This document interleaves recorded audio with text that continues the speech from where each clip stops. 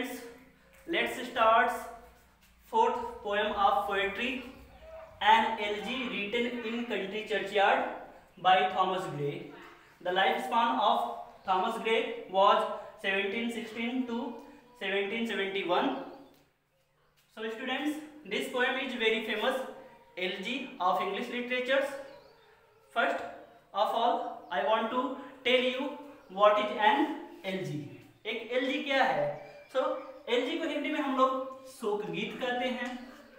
शोक गीत, जैसा कि नाम से ही लग रहा है, शोक गीत का मतलब हम किसी बात पर शोक व्यक्त करते हैं। तो elegy क्या है? What is an elegy? An elegy is a song of mourning. Mourning, not mourning. An elegy is a song of mourning or lamentations. Lamentations का मतलब क्या होता है? विलाप करना, रोना धोना।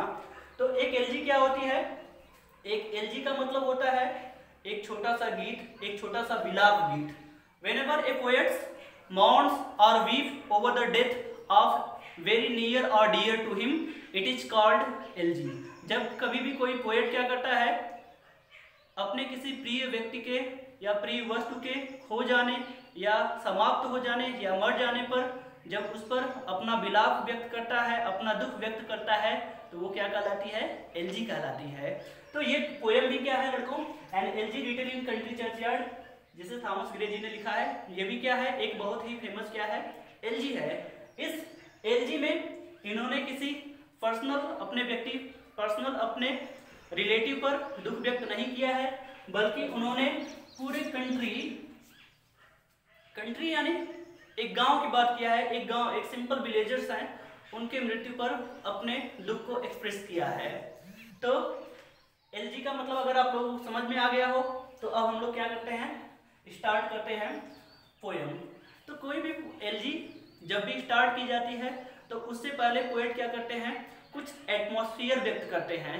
एलजी कोई भी शोक व्यक्त करने के लिए वैसा एटमॉस्फियर होना चाहिए, वैसा माहौल होना चाहिए, ठीक है।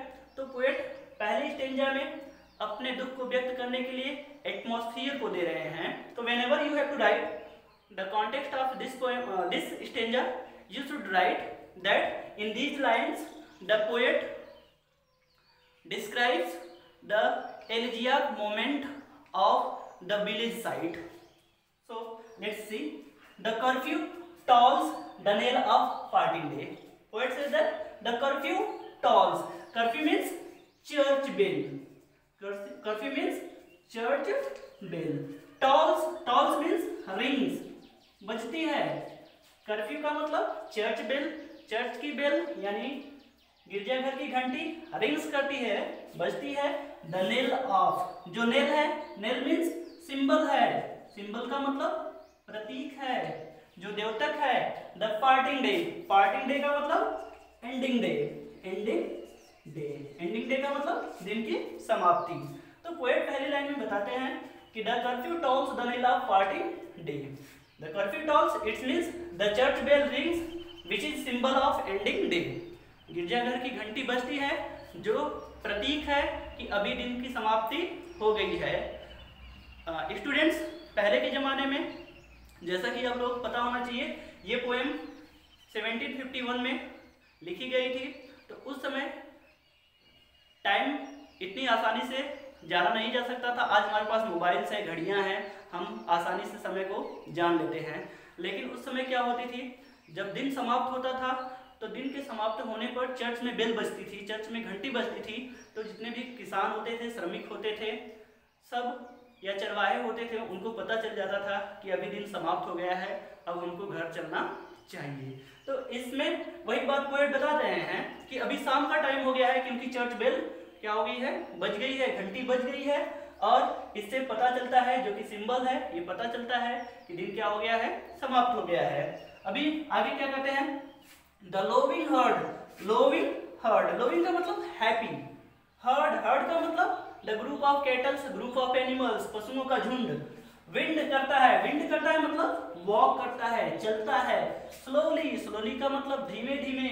ओवर द ली का मतलब फ्रॉम द ग्रीनलैंड, ग्रीनलैंड का मतलब चारागाह, ग्रीनलैंड का मतलब चारागाह। तो पोएट यहाँ कहते हैं द लोविंग हर्ड, यानी कि खुशहाल हर्ड, पशुओं का झुंड, विंड कर रहा है, वॉक कर रहा है, धीरे धीरे चल रहा है, फ्रॉम द मीडो, ग्रीनलैंड का मतलब मीडो, चरागाह से धीमे धीमे क्या कर रहा है, चल रहा है। जानते हैं आप लोग, जब पशु होते हैं शाम के टाइम जब वो अपना पेट भर लेते हैं तो मस्ती की चाल में क्या करते हैं, घर की तरफ वापस लौटते हैं। तो उसी बात को वो बता रहे हैं कि खुशहाल पशुओं का झुंड धीरे धीरे क्या कर रहा है, मीडो से, ग्रीनलैंड का मतलब मीडो से वापस घर की तरफ चला आ रहा है। द प्लाउमैन, प्लाउमैन का मतलब फार्मर, फार्मर का मतलब किसान। Homeward, homeward means toward the home, घर की तरफ। प्लॉट्स, प्लॉट्स का मतलब फ्लाउ करके, जोत करके। हिज वियरी वे, वियरी वे, वियरी वे का मतलब थका हारा, वियरी का मतलब टायर्ड, वे का मतलब रास्ता। तो ये बताते हैं द प्लाउमैन यानी कि किसान प्लॉटिंग करके यानी फ्लाउ करके, खेत को जोत करके, हिज वेरी वे यानी थका हारे रास्ते से घर की तरफ चला आ रहा है। पोएट, यहाँ पे पोएट एक विशेष प्रकार के फिगर ऑफ स्पीच जिसे हम ट्रांसफर एपिथेट कहते हैं उसका प्रयोग किया गया है यहाँ पे। हालांकि ट्रांसफर एपिथेट ऐसा फिगर ऑफ स्पीच है जो इंटर के सिलेबस में नहीं है, फिर भी आप लोग अपनी जानकारी के लिए जानिए कि यहाँ पे पोएट ने ट्रांसफर एपिथेट का प्रयोग किया है। तो पोएट यहाँ पे कहते हैं the Ploughman homeward plots his weary वे, यानी कि प्लाउमैन यानी फार्मर, किसान क्या कर रहा है, किसान अपने खेतों को जोत कर घर की तरफ वापस आ रहा है। एंड लीव्स, और क्या कर गया है, लीव्स कर गया है, लेफ्ट कर गया है, छोड़ दिया है, सब चीज क्या हो गई है, लेफ्ट द वर्ल्ड यानी संसार, टू डार्कनेस यानी यह संसार किस में हो गया है, डार्कनेस में हो गया है। एंड टू मी यानी पोएट बताते हैं कि ये संसार और मैं इस समय किस में रह गया हूँ, डार्कनेस में रह गया हूँ। यानी कि सब लोग अपने अपने गंतव्य स्थान पे चल गए हैं, लेकिन मैं और ये संसार इस अंधकार में छूट गया है। एक्चुअली पोएट यहाँ पे एक चर्चयार्ड में बैठा है, तो सभी लोग चले जा रहे हैं, अपने घर की तरफ जा रहे हैं, लेकिन वो चर्चयार्ड में यानी कब्रिस्तान में अभी भी पोएट बैठा हुआ है। इसीलिए वो कहता है कि सब लोग तो अपने अपने प्लेस पे चले गए, सब लोग अपने अपने घरों पे चले गए, लेकिन मैं काफ़ी दुखी हूँ और मैं अभी भी इसी कब्र में बैठा हुआ हूँ। ओके।